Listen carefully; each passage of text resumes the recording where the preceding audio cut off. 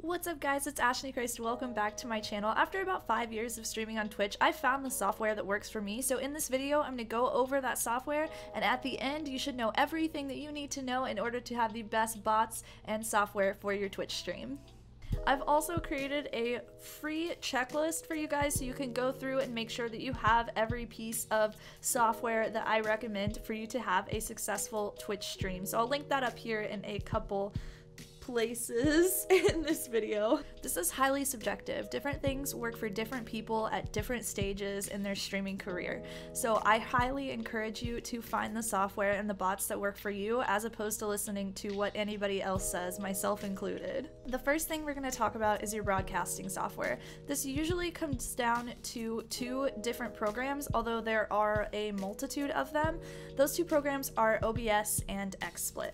Now you can really research this as much as you want. There is a ton of information out there about OBS versus XSplit and which one is better for what and blah blah blah. But honestly, when it comes down to it, once again, it's just finding out what works for you. The most popular choice is OBS, and that's what most people go with. What it really comes down to between OBS and XSplit is that OBS is open source and free, whereas to get the same features on XSplit, you do have to get the paid broadcaster version.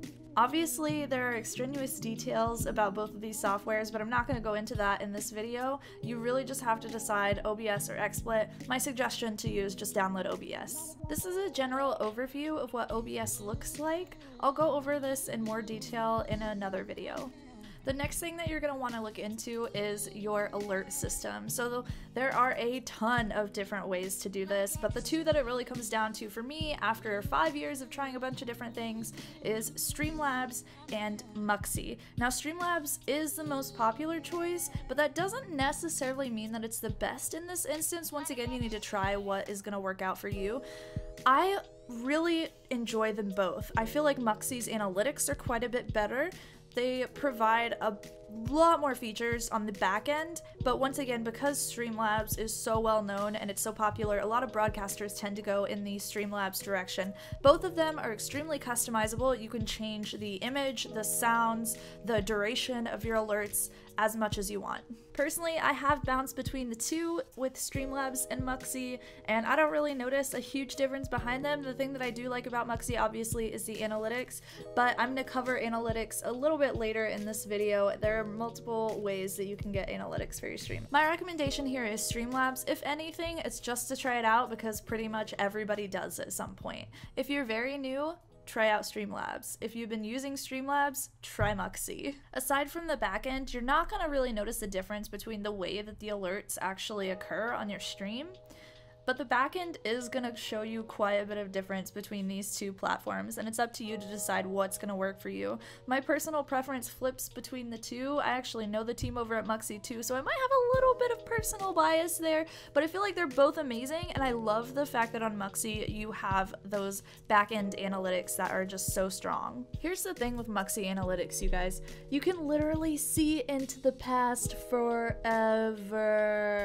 You can look up streams from so long ago and see what your viewer count was, how many people cheered, what your tip amount was, viewer average, and see the growth of your stream over time. So this way you can analyze your stream and see what worked really well for your channel and what didn't, so you can move in a direction of growth instead of one where you are stagnant. Alright, so we have our broadcasting software and our alerts, but the next thing that we need is a chat moderator, because you do not want to spend your time streaming on moderating your own chat. That's not a good efficient way to run your stream.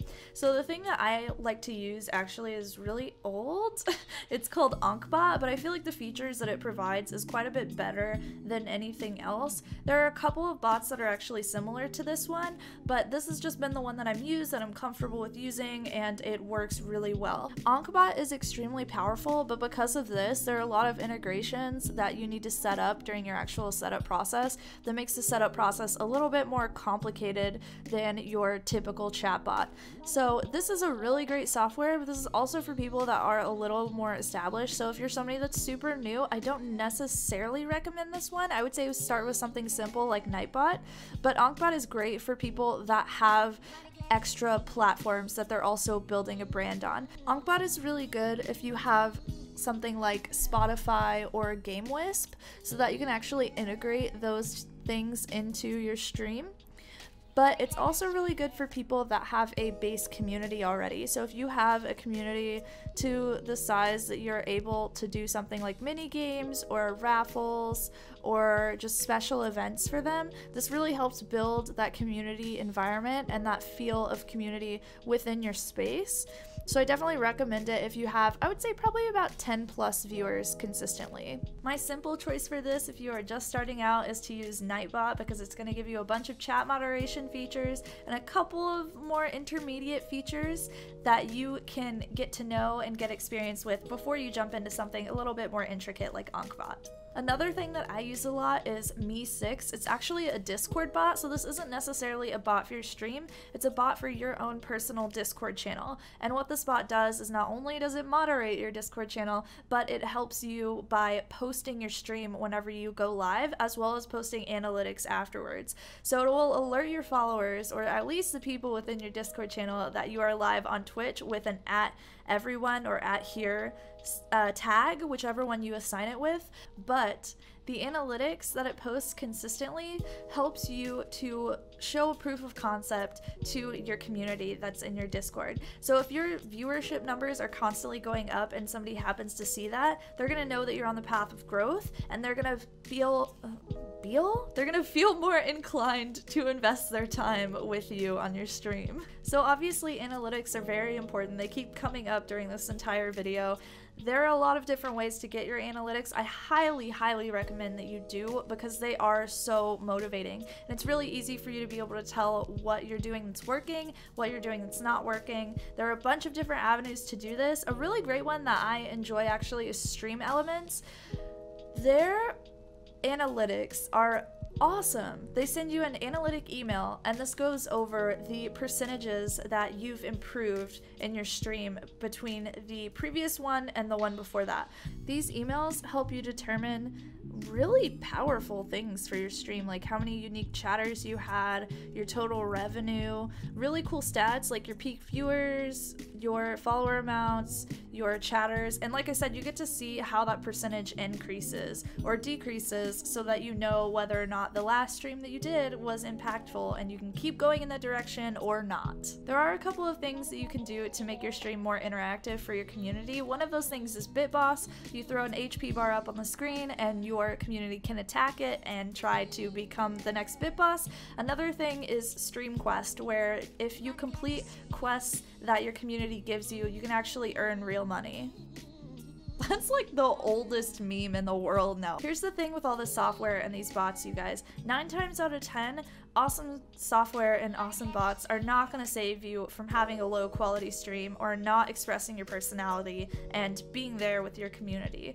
There are some people in the world that have really great production value and do grow because of that, but that's honestly not a huge determining factor in your success. It can definitely be a big contributor, but that is not going to be the end-all be-all of whether or not you're going to be successful on Twitch. What this really is going to come down to is your ability to be professional and be entertaining at the same time. The behind the scenes stuff, you need to stay professional. The in front of the camera stuff, you just need to entertain people and make them feel like they're a part of something bigger. So really, don't be afraid to express your personality or put yourself out there. It's really scary to be vulnerable online. I'm still actually pretty scared of it. Your vulnerability and your ability to connect with people matters so much more than whether or not you have something fancy pop up on your stream. Remember, you are awesome because you are you, and nobody else is you. Nobody else can fill your shoes. You are amazing, and you can accomplish anything that you set your mind to, regardless of your past or what society wants you to do. Make sure that you download this checklist so that you can get more software recommendations and you can produce the sexiest Twitch stream of all time. Alright guys, tell me your favorite piece of streaming software down below, and if you're new, feel free to hit that subscribe button and join me where I give you guys weekly videos about live streaming, because everybody deserves to pursue their dreams regardless of anyone else's expectations. I'll see you in the next video. Bye!